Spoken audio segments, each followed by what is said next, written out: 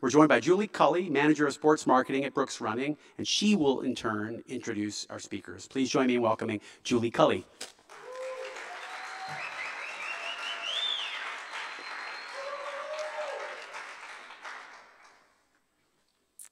I'm glad I decided to wear my Brooks shoes and not my dress shoes tonight, that call out. Good evening. My name is Julie Cully, and I oversee our elite athlete programs at Brooks, as well as our youth programs. And tonight I'm going to be talking a little bit about our Brooks Booster Club program, which gives scholarships and running gear to high school and cross-country programs across the U.S. Before I introduce tonight's speakers, I want to share my gratitude to all of you for coming to this event. Tonight, Brooks is matching each ticket purchase with a donation to the Brooks Booster Club program. So on behalf of runners across the U.S. and those who have yet to be touched by our fabulous sport, thank you. Booster Club is especially near and dear to my heart because I know from experience how running as a kid can change your entire life. I started running in middle school at a middle school track meet and went on to run in high school, in college, and professionally for Team USA at the 2012 Olympic Games in London. Thank you. Running is the thread that weaves through every part of my life. My husband, our business, owning and operating 6 running stores, as a college coach, and now in my role at Brooks. It's a relationship you can have for your entire life, and that is why it is so significant for kids. Brooks's commitment to the running community is one of the things that makes this brand so unique, and that's in no small part thanks to our CEO, Jim Weber. One of the many things that makes Jim special is that Brooks's role in the running community is just as important to him as the product that we create. It makes complete sense that one of his first thoughts after writing this book was to dedicate the proceeds to the Brooks Booster Club. And so it is my pleasure tonight to introduce Jim to all of you so you can hear his story as well as the story of Brooks. Jim has led Brooks since 2001.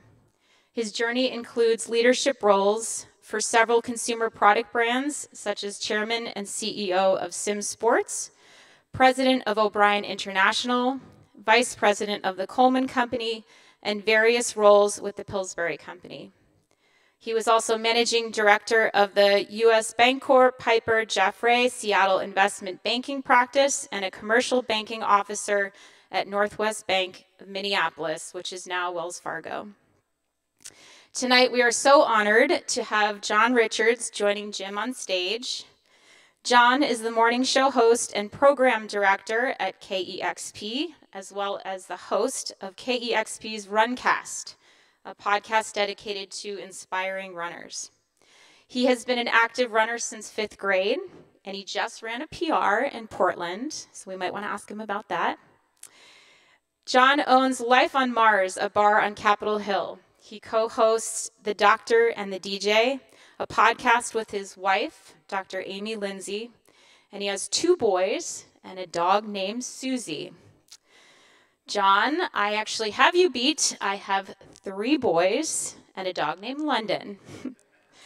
Please join me in welcoming Jim Weber and John Richards.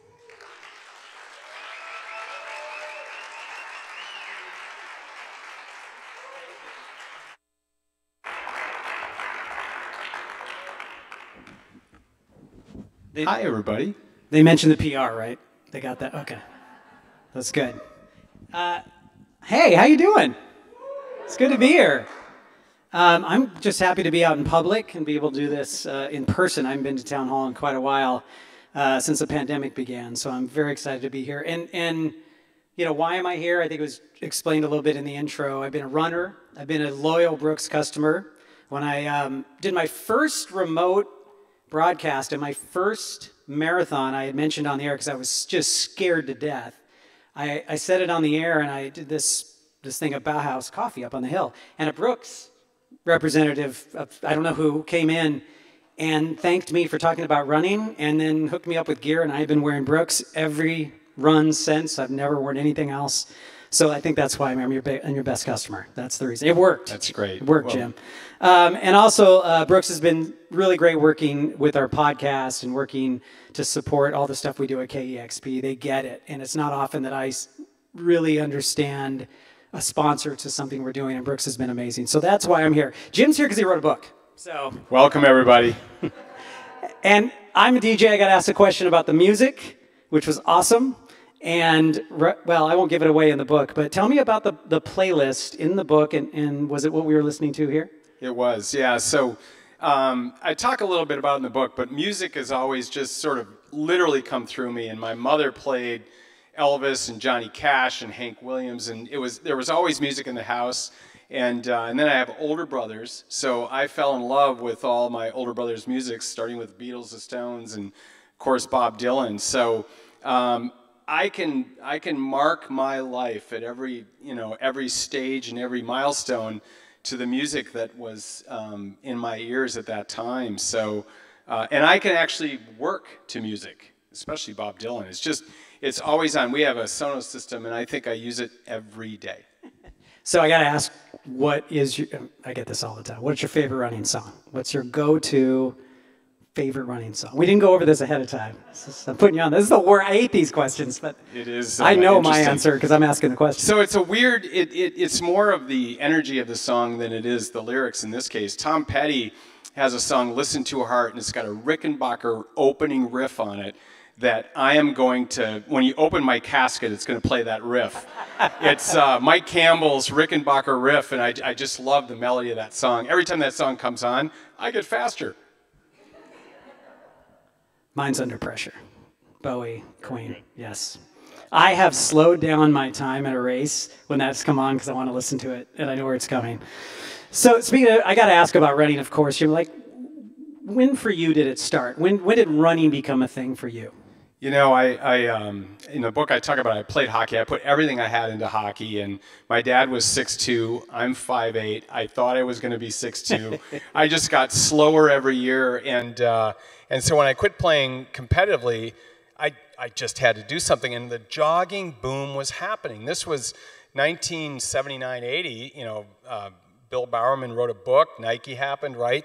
And I had dolphin shorts, and I was running. And it just became my thing. I came to love it. So in 1982, the year I graduated from college, I ended up working for Pillsbury, but the first inaugural Twin Cities Marathon happened. And I just thought, why not? I literally signed up for the first one. I think there were 8,000 runners. And that was just a progression of what I was doing. But I needed to run. I loved to run.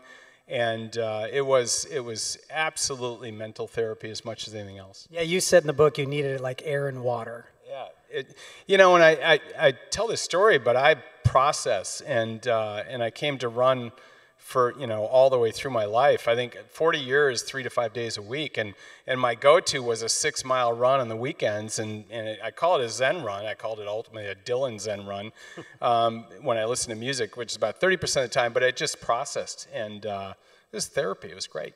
Yeah, for me, every hard point in my life, I've gone to running every time, and it's being alone and being in your environment, and then ultimately with a group all at once. It's meditation in so many ways, absolutely. Yeah, I try to tell people, if you step outside of your house, you're a runner. You take 2 steps, you're a runner. That's what wonderful. I love about it. Absolutely. So the book, inspiration comes in many different forms. What was yours for this book? Was there a moment? You talk about a person who said you should write this book?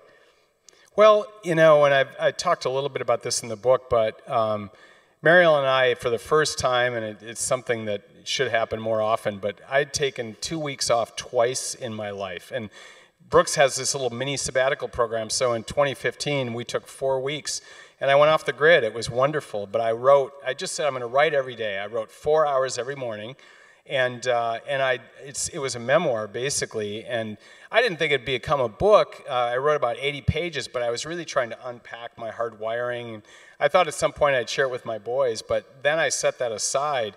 And all the while, Brooks is a great story. You know, we've got business case studies, and you know, I love to talk about Brooks, and we're on a journey, and it just gets better every year. We're really building a brand, and it's culture driven. It's just a fantastic team of people in a sport I love and a great industry.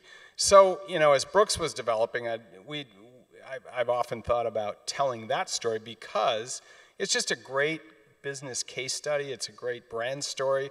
It's a great turnaround. It's a challenger brand story in a world of these platforms and dominant things. So I always knew there was a story there. And then, yeah, we were at the Olympic trials down in Atlanta. Fabulous, just a great event.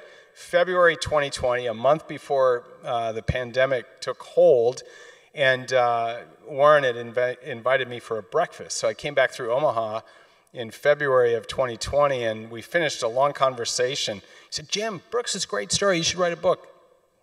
So I did. Now, Just to clear up which Warren this was. That was the green light to do it, and you know, I always thought it might happen, but it took. I just decided to. Yeah, Warren Buffett's standing there telling you to do a book. Yeah, you do a book. Yeah, I did it. It wasn't an order. He is my boss. Yeah, I was gonna say. Well, I also want to bring up you also were isolated and decided you were going to learn guitar. How did that go? Oh my gosh, you know. And I brought a guitar. No, One of the things we do at Brooks when we get together in these dine rounds, and we're having our sales meeting this week, is we have a question at the table. Yeah. And one of the questions, you know, there's a lot of them, but you know, if you could have do one other thing, what would you do? And I would love to be a front man. Oh my God, you know, if I could only play guitar, dream. And so, along with writing 4 hours a day, I took 3 guitar lessons a week for 4 weeks. And it was really, really hard. So there's more dust on it than there is play right now. You got 50% of your goals. Let's go back. I want to talk a little bit, because you and I have discussed our childhoods have some similarities. You grew up in a house where alcoholism was there and affected you. And can you talk a little bit about how you talk about it in the book? I really appreciated it. I could relate. Again, it came to the running part too, and just watching a parent destroy themselves like that, it's a difficult thing. Yeah, and it was really tough because I had literally glass half empty and glass half full in my house. My mother was just an incredible spirit, gracious, generous, people-oriented, you know, social, and her whole family was like that. And then my dad's side was more stoic and so on and so forth. But my dad in particular, and I didn't know why until literally he was in his 80s, because we never talked about it.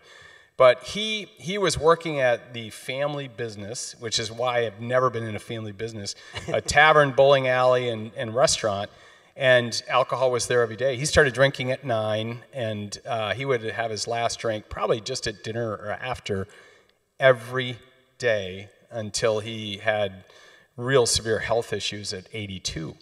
And that's all I ever knew. And unfortunately, he was not in the place he wanted to be. His father had passed and a lot of debt, and he came into this business at age 23, and he spent his whole life there.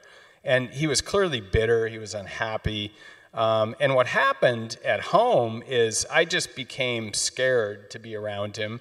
A lot of negative energy. I'd bring friends over, and it would just be a verbal, screaming, crabby thing. And it was just a lot of negative energy. So I attributed it to the alcohol, but I just think he's also in a place that he couldn't enjoy, didn't want to be, couldn't get out of, and I didn't know that till later. But by 4th grade, I'd been over to enough friends' houses to know that every family wasn't like mine. And so I spent as much time away from my house as I could. Have you been, I mean, in the book you do a bit, have you been able to look back and understand that disease and forgive him or understand what he was going through? Yeah, I'm married to a wonderful person, Mary Ellen, and often we would talk about it, and you have to try to understand where he's coming from, what his situation is, and so literally 2 years before he died, I was back visiting. It was the first time ever. It was me, my mom, and my dad out for dinner. And I asked them their story, how they'd met, how they'd come to be, how they started their lives, and it all happened very fast. 6 kids in 8 years, and he jumped into this struggling business. So that was the backdrop to alcohol. But no one would go near the alcohol issue with him. In fact, he'd yell and scream at anybody that did. So it never happened. No one ever challenged him on it. Well, walk us through, okay, you have like 5 minutes to do this, but walk us through your education into your professional career that kind of led you, not all the way to Brooks, but there's a lot in the book about the path you took, which I found fascinating. Like most 7th graders, you were interested in running a brand. I know most kids are like, I could play basketball or hockey, but I want a brand. You stuck to that, man. I really did. I was dog with a bone. So 7th grade teacher, Mrs. McGrath, write about 5 careers, and it really opened my brain. So I wrote a couple pages on hockey. Bobby Hull was my hero, and he said that he had a side task of a small business because he needed a backup plan. So the second thing I wrote about was running a company. I wanted to run a company someday. I knew I didn't want to own one, because I wanted to run as far away from the family business as I could, but that was number 2. And so, when the hockey thing started to fade, I started to pursue leadership and just knew I had to get an MBA. I don't know why, but it seemed like you had to do that. So, and I didn't have a lot of mentors that I talked to. I just watched people, and I was watching other people that had navigated, success, at least that I could see. And so, I just went after it. I was president of my class. I was president of fraternity. I went to Boys State. I did a lot of different things because I thought I had to do that. I had to get a good GMAT score. I had to get a decent GPA. And I had a lot of learning along the way. My college counselor in high school, first thing I said is I want to go to engineering school at the University of Minnesota. She literally laughed at me. She said, "You can't do that. Your grades aren't good enough." Okay. Anyway, but I just started to, jump in. I started off in banking because those were the only 2 offers I got. So I was a commercial banker but applied to B school, and out of there, that's really the first opportunity they got. Pillsbury hired analysts in their corporate development area, and after 2 years, he went on into the business. So that was perfect. And, I did some really fun stuff in their corporate office, assistant to the chairman, strategy work, a lot of M&A activity. I tell some stories about my presentations there that were somewhat colorful. And then, I got a chance to be a product manager. I was the product manager for Hungry Jack honey tasting biscuits. That's a really exciting part of the book. Pillsbury, ready to microwave fudge brownies. I told the boys I worked with the doughboy. That's what I did every day. I went to work with the doughboy. But I just had a wonderful experience there, followed an executive, went to the Coleman Company, ended up running one of their divisions, transferred up here to Seattle, which I chose in 1992 to run O'Brien Water Sports, which was part of Coleman, and had fun with that. Went on to run a snowboard company. Had an interim thing. I joined some boards, including Brooks at Piper Jaffray, doing the kind of work I'd done at Pillsbury. And then talked my way or convinced the board that I was an option at Brooks in 2001. So now I've been able to keep a job for more than 3 years. It's been wonderful. I know, what shocks my family is I've been doing the same job for this many years.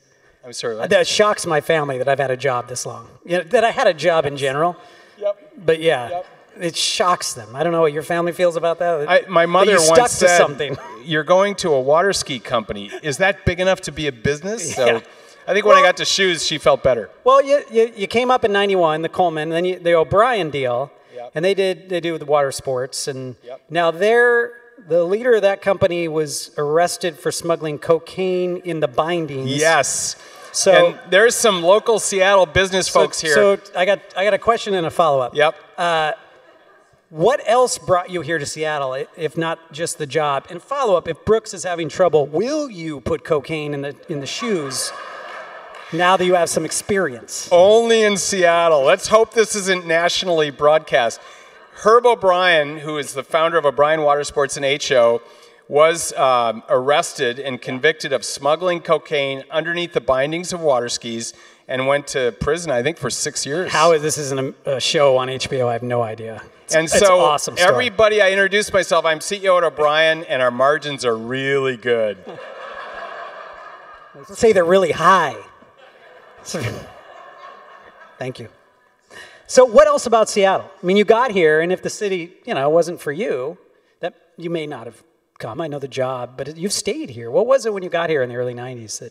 So Marilyn and I grew up in Minnesota. We moved around a bit out east, and we were down in Phoenix running a division of Coleman. And we came to love Phoenix, actually, but the summers are tough. Yeah. Minnesota's tundra, Phoenix is the desert. Now we're in the rainforest. But I was at a restaurant on Yarrow Bay Grill on Caroline Point in August on a sunny evening, and I called Mary Ellen at home. I said, "We got to move up here. This place is gorgeous." And then we moved into the woods, and we didn't see the sun for 6 months. Yeah, I always talk to people. Well, when did you visit? Like, oh, August. Like, Good luck. You're in big trouble. Yeah. So you've been CEO for 20 years. Do you still remember the moment they asked you? I mean, this is what you've been going forward for. This was your goal. Do you remember that initial reaction when asked to be the CEO of Brooks? I do, and it was a process because I went on the board and Brooks was in trouble. Yeah. They'd lost a CEO. They'd lost another CEO. The bank, there was too much debt. The company was in trouble, and as a board member, we were talking about that all the time. So we started to move forward, and there was a board meeting where the chairman said, "You ought to be in here running this." And we spent 4 months looking at it. But then I visited the partners of the private equity firm Whitney, and I had great conversations with them. And the president said, "You know what? This thing is a mess. We didn't know what we bought.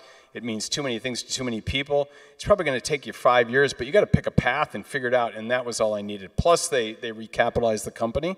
But that was a huge, basically mandate to fix it and figure it out. So that was the moment where I knew I'm in. And it's failing, and now it's a billion-dollar brand. So you did all right. I mean, I think you turned it around. What was it in those initial? It must have been hard in the beginning. Was it harder? The way I read your book was you were psyched. You were psyched to turn it around. You dove in. But what was it? What was the initial first few months or year like trying to turn a failing company around like that? It was actually the fourth turnaround that I'd done. It was the fourth business that I ran, and they're all sort of repositionings.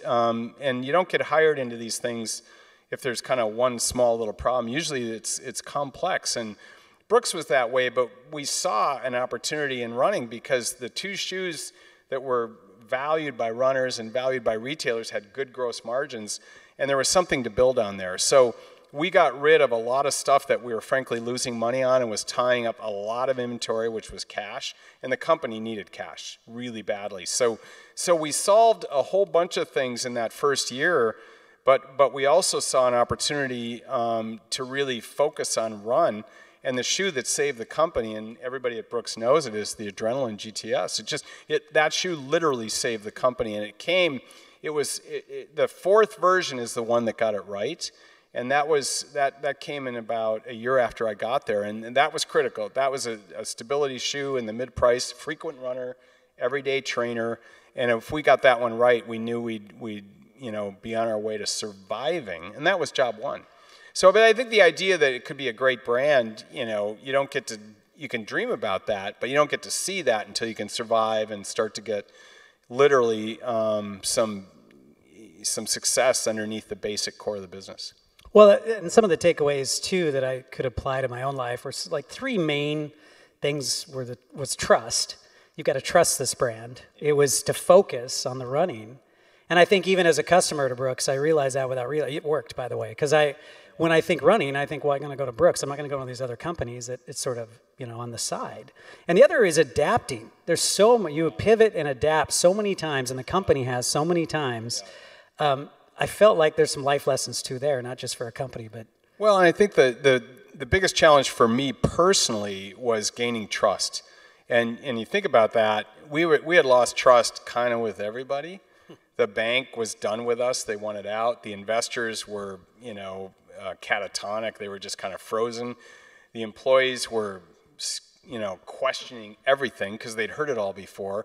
The leadership team I was the fourth person in 2 years. There literally was a pool on how long I would last. One of our biggest customers said, "Jim, great, welcome, heard it all before. Good luck to you." And I think so. It was, and that only comes from action and progress, but I think we had to gain the trust of everybody, which is what happens in any organization, I think, because there's too many organizations today that you can solve for the owner, but that's not good enough anymore. Well, you talk about CEO trust in the book too, and you want it partly why you wrote it was to tell the story of a CEO where it's a success story that most stories about CEOs, let's face it, are not good ones, and that there isn't trust there. And even in the book, I got, again, you're talking to a nonprofit radio guy, but I was like, I couldn't keep track of which company owned who, and the doughboy worked for Berkshire, and I got lost somewhere along the way. And I can see that being an issue too. Like that's hard. It's hard to understand the value in companies eating other companies, and I got a little lost in there. But how is it to try to lead as a CEO and be trusted as one when there's such not a great environment for CEOs?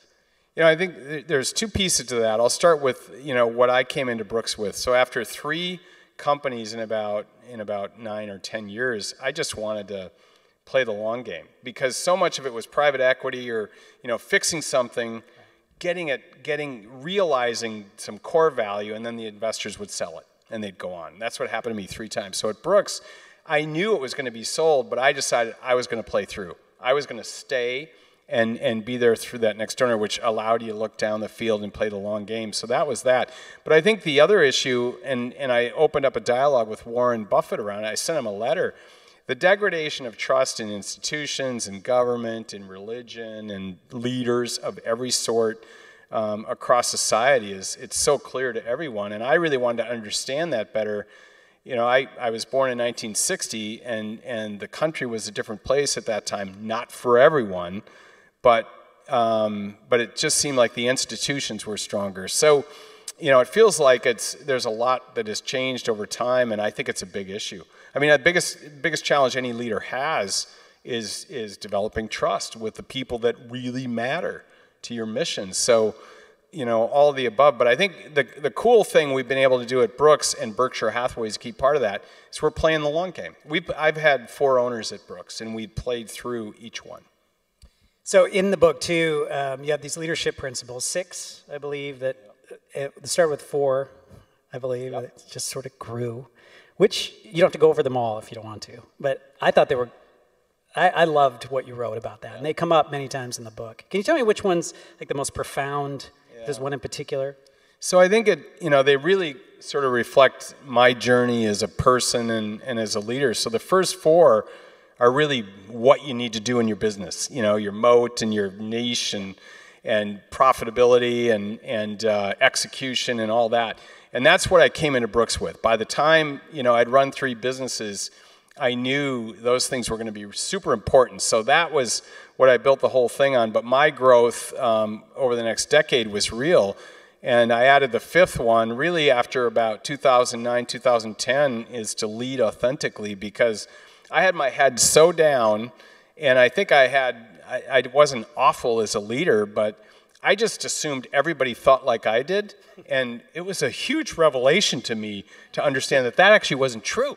So, creating a more empathetic, open mind and deep listening and all that, leading authentically, I think was the opener for me.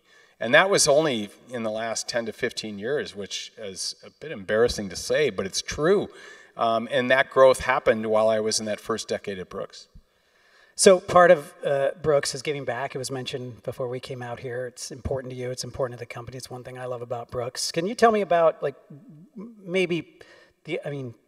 we all want to give back, but what's the thought when Brooks is giving back? And do you have something you're the most proud of, or something you supported? I read about the Special Olympics here in Seattle.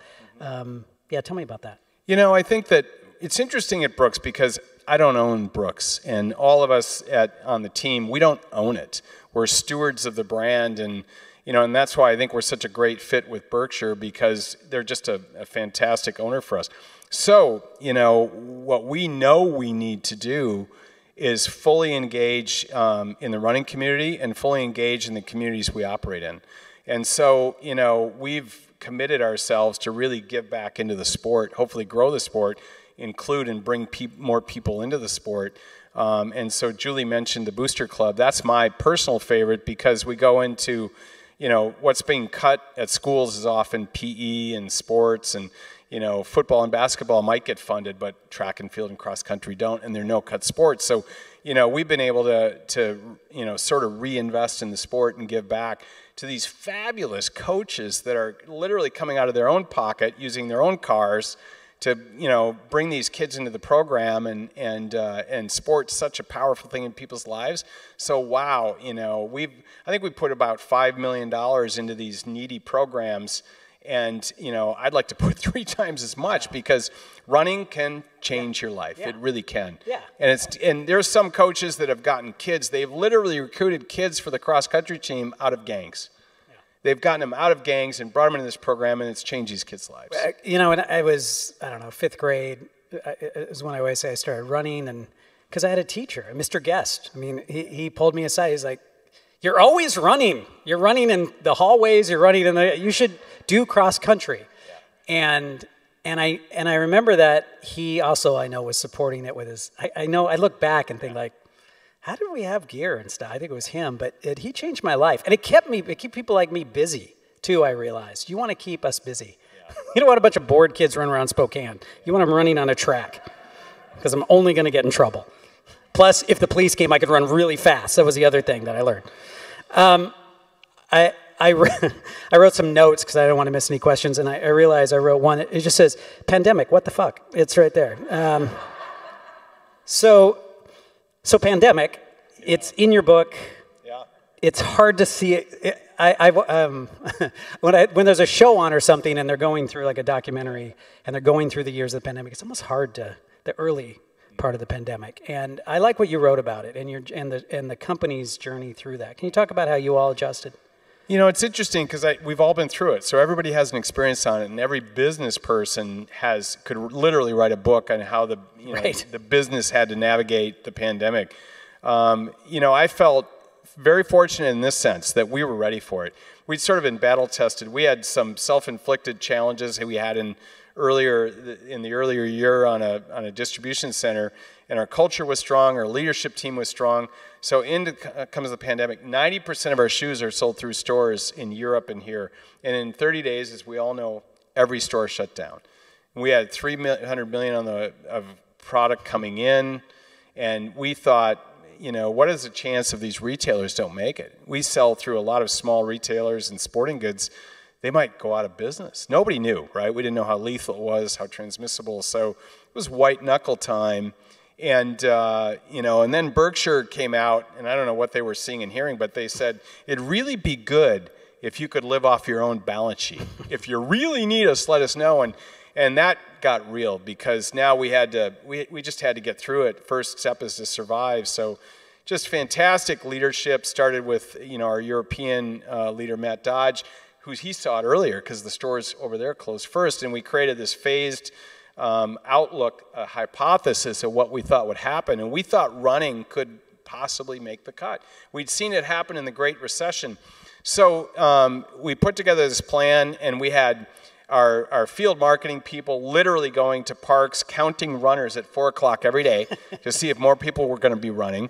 Strava data was incredible. Strava data went just like that. As everything closed down, you could see that people were getting outside, moving, walking, hiking, running. So, in about 6 to 8 weeks in, we talked to Greg Abel and the Berkshire people, and they said, follow your customer. So we didn't lay off one person. We were having weekly town halls. That's not easy, weekly global town halls. And we didn't have answers, so we just got on and talked about what we were doing and what we were watching and everything else. But we were so fortunate because we could see people running, and then they were shopping for gear online. So It went from 60% in stores to 80% online, and our sales in May were above 2019. That's how fast running happened. So we turned back on our supply chain, and we felt super fortunate. But I think, we really kept our people with us all the way through on those town halls, as hard as they were to do.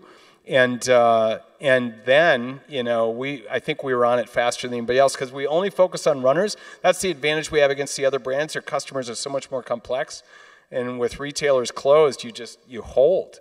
You just hold and maybe lay off. And so many people, the first job is to survive, so a lot of companies laid off people. And we'd worked so hard to build this team and recruit in a very challenging marketplace.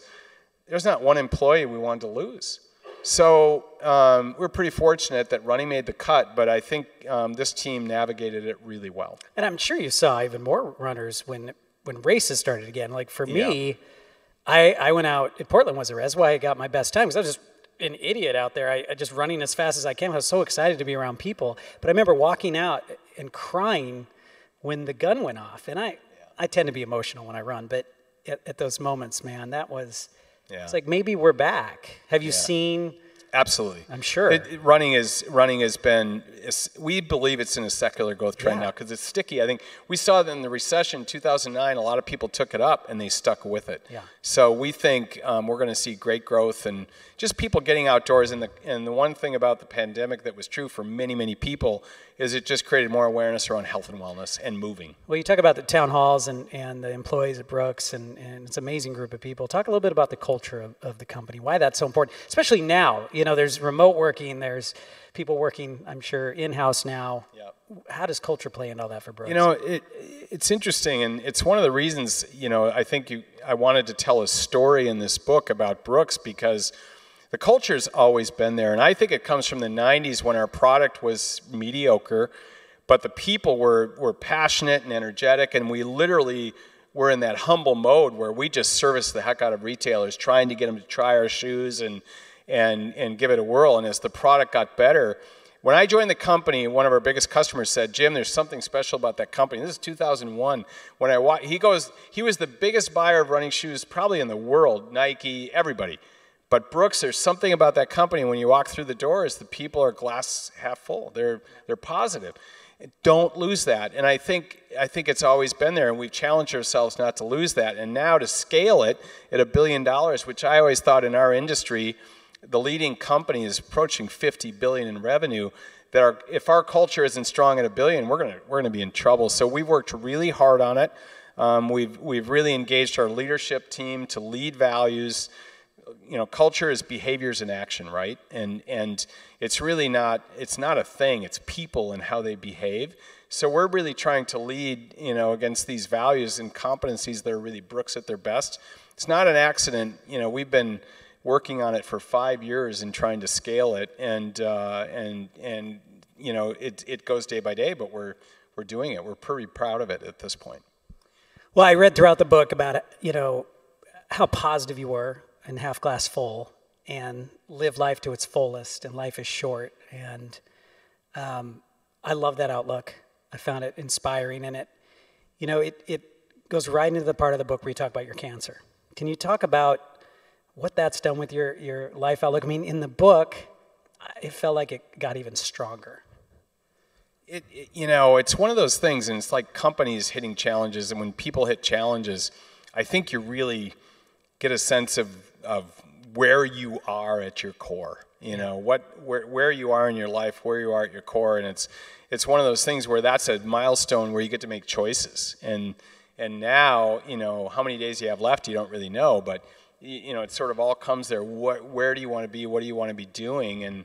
And one of the things that was so clear to me, so I got diagnosed with esophageal cancer December 7th, 2017. Something like that. I'm sure some people in the room know. 5 years. And the first couple days are just a shock, right? Because, I talk about every time somebody gets cancer, I go to the web. And whatever it is, learn more about it, treatments, how serious is it? And they always have that 5-year survival rate. And mine was 20%, according to the web, which isn't great. But I think personally, for me, I just didn't want to be the cancer person. I didn't want to throw everything away and think about what I had to lose and live about what I wasn't going to have. I just didn't want to go there at all. And part of that I think was what I grew up with. I sort of ran from negativity, and so I wanted to get the most out of every day. But it was clearly tough on my wife and my kids, and you want to be there to see your grandkids. So that's what led me to I'm going to fight this thing, and I'm going to do everything I can to beat it. But still to this day, I figured out that I'm living my life the way I want to. I'm doing all the things I want to do. I'm around the people I want to do it with, and so the idea of punting it all, and traveling or golf. Everybody out here knows I suck at golf. I'm terrible. So I just decided I was doing exactly what I was doing and what I wanted to do, and so fight it, try to get healthy, and I don't recommend it. It's a long journey. How you doing? I'm good. I was telling some folks earlier, it's 5 years this November, so the good news is I think the cancer's gone. I don't think about it at all, really, now and then, but I think it's gone. And I've got an annual scan now. I'll do a scan, but I had complications on the first surgery, so I have a Frankenstein digestive system, which mostly works. Sometimes it doesn't. And then my left diaphragm was paralyzed in the surgery, and I had another surgery to repair that. So let's just say my lung capacity isn't great. So the biggest loss of this whole thing is really not being able to sustain a running heart rate. So I really miss long runs. I can walk, run, I can do treadmill intervals, and bike. I can do a lot. Yeah. And so take what you get, but man, do I miss a long run. I bet. I know your book is not a love story, but it kept coming up a little bit as a love story, and your wife all these years. I couldn't help but feel that in the way you wrote about her and where she shows up and the support. Can you talk about her for a second and how she shows up in the book for you? So we're having our 40th anniversary on June 12th next month. Congratulations. Next month. That deserves some applause. And that you remembered. That's why you deserve it. Yeah. Well, we got a trip planned. So. Okay, good. All right. But we've been I call it dating now for 44 years, and we became best friends. And as Mary Ellen often says, we really did grow up together. We really did, and so it's just been a journey all the way through, and I think we've both grown. But that's life, right? How good does it get? And so just been fabulous to have her by my side. And I think going through something like cancer, wow. Grateful. Mary Ellen got me through it all the way. That's great. Besides love in this book and your story, what are you hoping people, when they read this book, will get out of this? What is your hope? I think I've worked really hard to be good at what I do. And that was my singular focus. I had that early on in my life because I didn't feel like I was that. I try to be good at hockey, but I really am a believer in Malcolm Gladwell's 10,000 hours. I just thought if I'm going to be good at something, I'm going to have to really focus on it. And I'm really proud of what we've accomplished at Brooks. So it's a business case study. I just think it's a great challenger brand story, and I'd love to share it and hopefully people learn from that, and other business people, other brands that aren't the big platform leading dominant thing, can look at our playbook and what we've done and maybe be encouraged by their opportunities with it. And then just the whole, culture and people side of what we've done, which, again, I've grown with it, but, I think what we're doing, the sustenance of this brand will be from its people. And, somebody asked me, what legacy I might have at Brooks, it's got to be the culture, because I'm so proud of our products. I'm so proud of the work we do for our customers, our marketing and everything else, service. The team just executes so well for the customer. But the truth is, what will sustain Brooks is the people. And so that's just super cool. And because of our ownership framework, we get to lead the culture. We get to own the whole thing, including developing the culture around Brooks. So that's really exciting. And it's complicated to understand, but what the outcome is, I think, in our industry is remarkable, and I think well known. There was one more thing. I forgot. It's the ending of your book. I was surprised, and I thought it was amazing. Like, you step out and start talking about a world you'd like to see, and the responsibility you have, Brooks has, that other companies have, that we as humans have, and it's almost controversial to step out and have an opinion about these things, which is weird to me, but you really step into it and talk about a world you want to see. I loved the ending of your book. I felt even more inspired seeing that that's how you view the world and how you'd like to see it. You know, I think I tend to be a systems thinker, and now everything's politicized, which is so sad in so many ways. And, you know, somebody that read the book already has said, and then you got political in that chapter. For me, it has nothing to do with politics. It has to do with our culture, our system, our civic society, how we treat each other, and our economy that, you know, over time, in my lifetime, you know, in 1960, the year I was born, the minimum wage was a living wage. A family of four could own a house, send their kids to college, you know, had a pension, all these things. And the economy has changed dramatically in my lifetime. And it doesn't have to, you know, it didn't have to change that way. And those are choices for us. And so what I tried to talk about in there are just choices for us in our economy, which I know a bit about. And obviously, you know, putting the team hat on, and trying to make this a better country for everybody. I think the only path forward is we got to include everybody.